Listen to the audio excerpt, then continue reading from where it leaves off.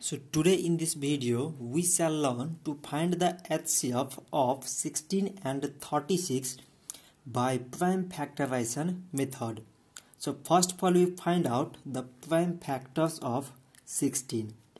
So it is 2 times 8 mean 16, 2 times 4 mean 8, 2 times 2 mean 4 and 2 times 1 mean 2.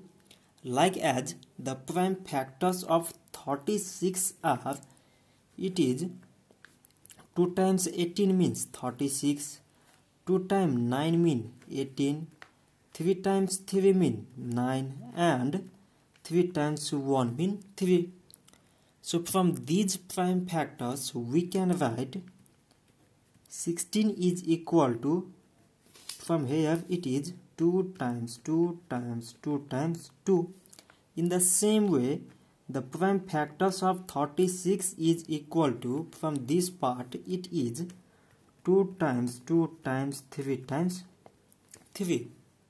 So its HCF is equal to, now we have to find out the common factors in the prime factors of 16 and 36. So the first common factor here is 2 and second one is again 2 and no more. So it is 2 times 2. It is equal to 4. So 4 is the highest common factor of 16 and 36.